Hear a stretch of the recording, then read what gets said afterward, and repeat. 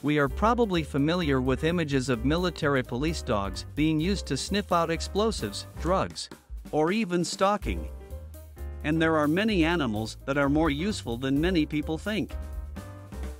Like this brown bear who became one of Poland's soldiers and has become one of the most famous brown bears. In 1942, during World War II, Polish troops passed through a village in Hamadan, Iran. Accidentally met an Iranian boy holding a brown bear cub. This brown bear's mother was killed by hunters, but the cub survived and was rescued by a boy. He has raised it ever since.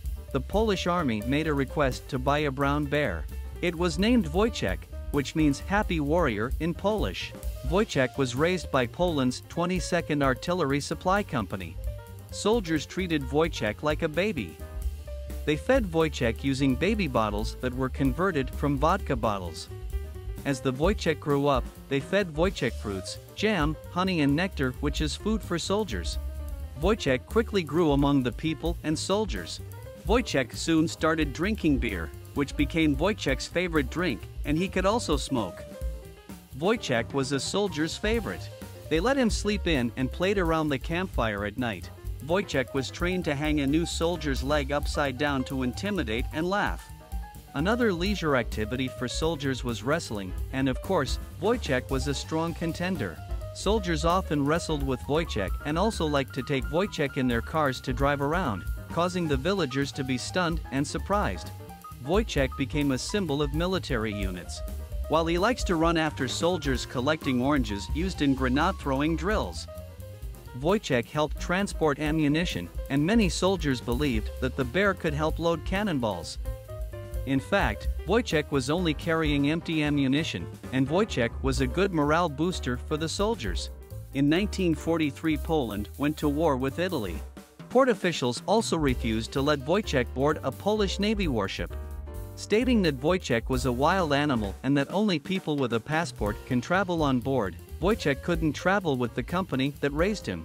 So the soldiers worked together to resolve the issue and get approval from the platoon commander, allowing Wojtek to become a corporal and to have his payroll identification number along with his passport to be able to board the ship.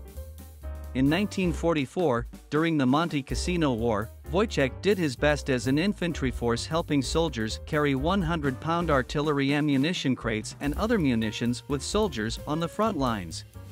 Wojtek's courage, the 22nd Artillery Company requested to change the combat unit badge to a picture of Wojtek holding cannonballs.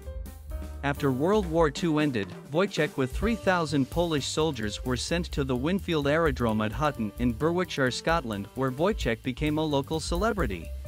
Wojtek has attended village dances, children's parties, participated in concerts, and even let the children ride on his back. 4 years later, Wojtek was discharged from the military and sent to Scotland's Edinburgh Zoo, where Polish soldiers would often visit and toss him cigarettes, but nobody lit a cigarette for him. In 1963, Wojtek, a former Polish army bear, died of unknown causes at the age of 22. This event caused great sadness, especially to Wojtek's comrades. Wojtek became a symbol of the friendship between Poland and Scotland and was in the memory of both countries.